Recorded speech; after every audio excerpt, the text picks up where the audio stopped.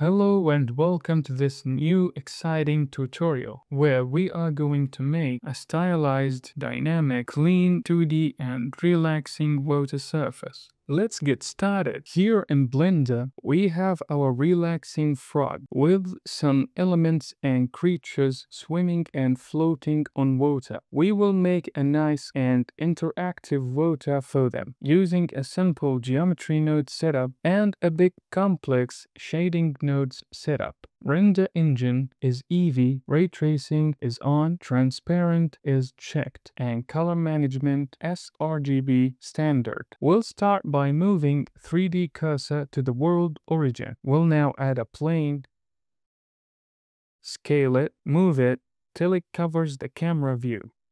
Now in edit mode, I will subdivide it, let's say by 100. Moving now to geometry node view,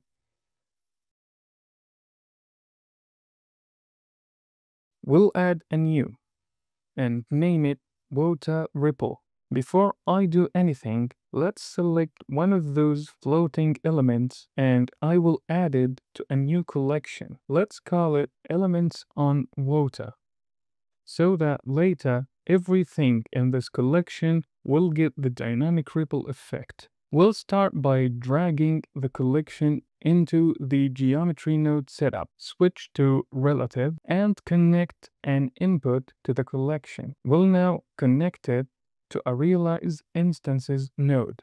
To geometry proximity,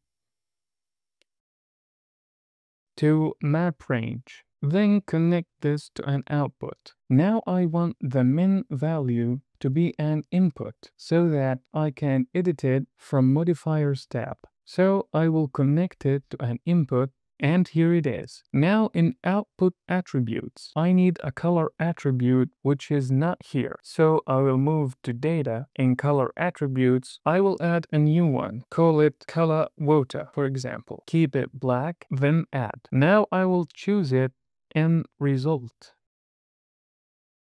And in geometry nodes view, in properties, group tab, I will select result and change the type from float to color. Switch to shading view now. Add a new material. Delete the principal BSDF and we'll add color attribute. Choose color water, which we have just created. Connect it now to the output and here we start to see a good result, but I want to invert it. So back to geometry nodes for one last time and set to max to 0 and to min to 1. It's reversed now, but too big. That's because we need to apply the scale for the plane. Perfect. Back into shader editor. We'll add a value node to start the animation and we'll type a simple hashtag frame driver. To slow it down, I will add a math divide node. And let's divide it by 150 to really slow things down to make it look relaxing. Now math add node to add both. And to the output.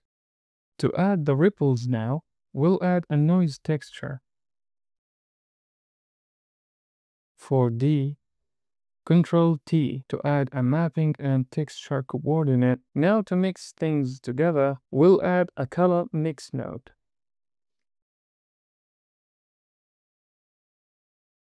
The output from here to A, the noise node mapping to B, then the result to the noise again. To get the ripple effect moving now, we'll add a multiply math node.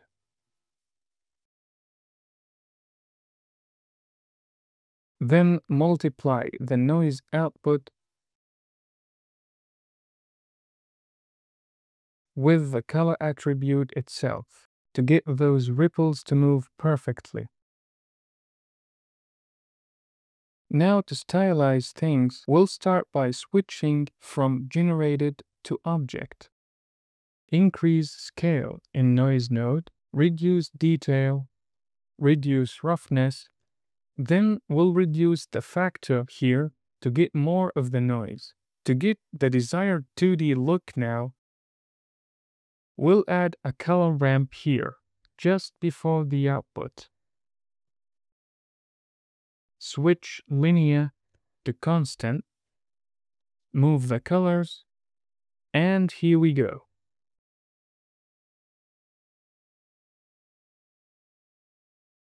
We can freely change the spot size by changing the to-min value we made input earlier. And that's it for the stylized dynamic water ripples. Next, I will do a completely new style for the water surface. Then, I will mix them together later. I will drag the output node away first to start and cut the connection to the existing setup. We'll start by adding a Voronoi texture. Switch to 2D, F1 to smooth F1, then duplicate it and change to F1 again. I will add now a subtract node to subtract them from each other. You can already see what's happening. Connect to output. Now we'll add a color ramp to make it sharp and 2D look. And move black and white closer together. Change linear to constant. I will add a value node to control both scales of them. Let's set them to around 7.6. Select the top one and Ctrl T for mapping node, then connect it to the other one. Change smooth to 0.75. Then, to get back the interesting lines, let's play with the black and white. To start the animation now, by distorting the vectors, we'll move the texture coordinate away and add combine XYZ, followed by separate XYZ. X is connected, connect Z now. Since animation will happen on the Y, we don't need X or Z.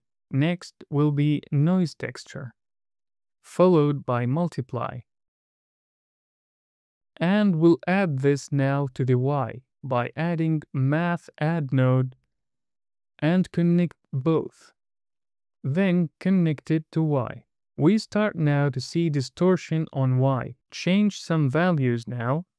Scale to 50, detail to 0, roughness to 0, and change the multiply value to a very small one to get the original shape but a bit distorted. Continuing with Ctrl T, then a value node with a simple driver, hashtag frame divided by 500 to make it slow. Then connect it to location.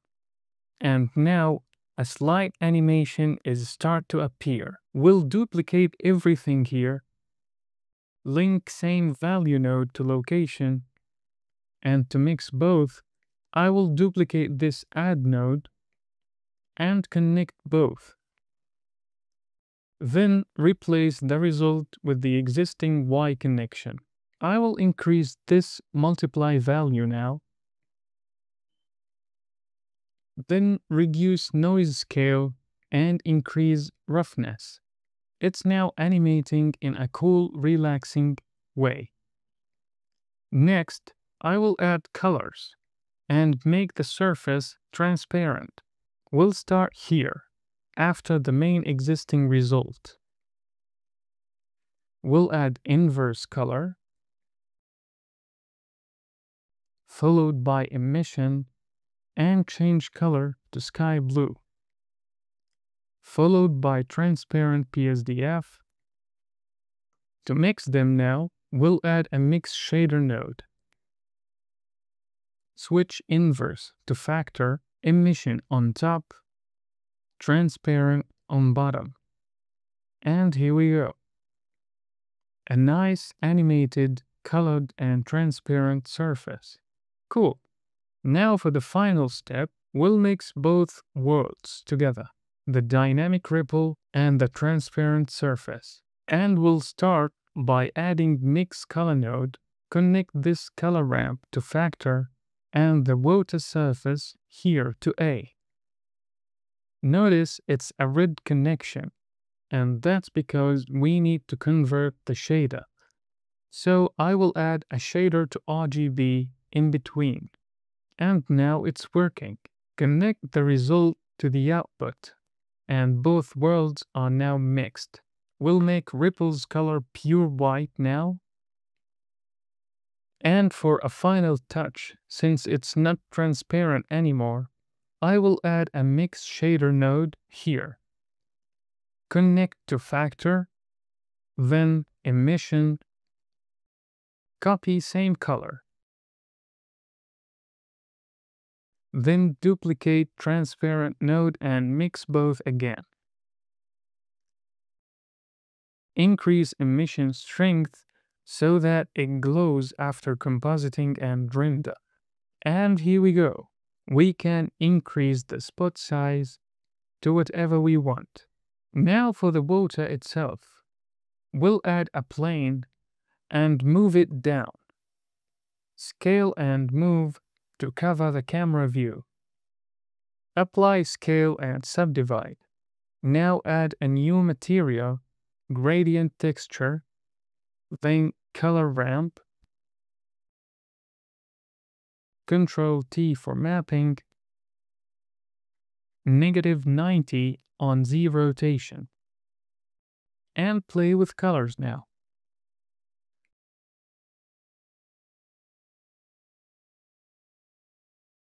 And to add extra layer of depth, I will select the water surface, duplicate it, and move it down a bit. Duplicate the material, then change the emission color to darker blue, and copy it, paste it to the other emission. Increase ripple spot size. Let's now use darker colors for both emissions. And here we go. To change the look of the ripple, let's play with the noise scale.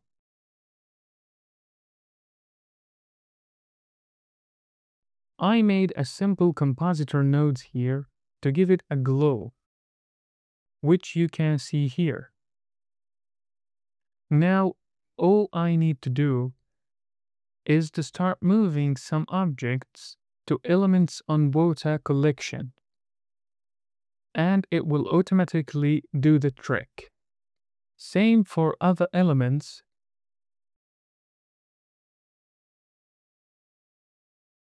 Tweak some settings, and all is set, just like magic. A final thing I made, since all colors are 2D, is to add an outline using grease pencil, objects line art. And just like that, it's done. Thank you so much for watching, and see you in the next one.